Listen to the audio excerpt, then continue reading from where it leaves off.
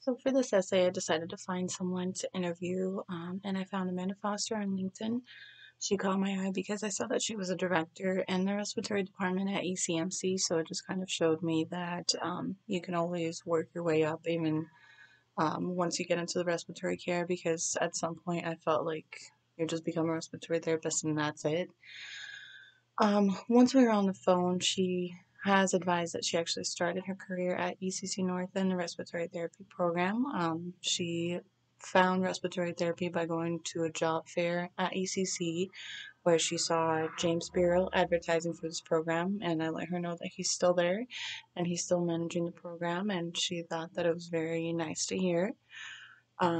She told me that in her years, she got to experience the NICU, the ICU, pulmonary function lab, sleep medicine for both adults and children.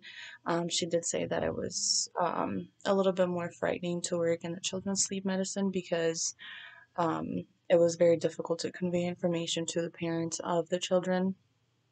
And since I have considered working in the NICU unit when I graduated, I asked her about the experience specifically that she had in the NICU unit.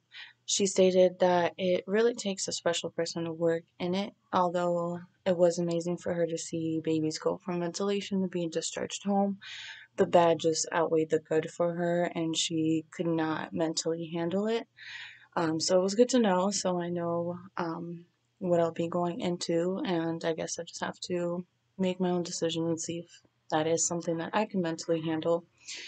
And after she got her degree at ECC, she actually continued her education after becoming a respiratory therapist, and she went to New York Empire State College as well as Niagara University Grad School for her MBA. Now that she's a director, she is not in the clinical setting as much and has a lot more different responsibilities. However, she does handle the education classes for critical care nursing staff. She just oversees to ensure that they're properly trained and educated in critical care. Um, my favorite quote by Miss Foster would probably be take advantage of every opportunity you can to learn because so many of us just tend to stick to what we already know when we get the career that we've been working towards, that we just kind of stay there and feel like we don't need to continue learning.